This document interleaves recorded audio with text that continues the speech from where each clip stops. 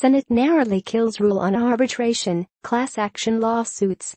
Washington, Reuters, Republicans and Wall Street scored a hard-fought victory on Tuesday when the U.S. Senate killed a new ban on financial companies requiring customers to surrender their right to sue in order to open accounts. Republican Vice President Mike Pence appeared on the floor at 10:11 p.m. EDT to cast the tie-breaking vote as Senate President, putting the final count at 51-50.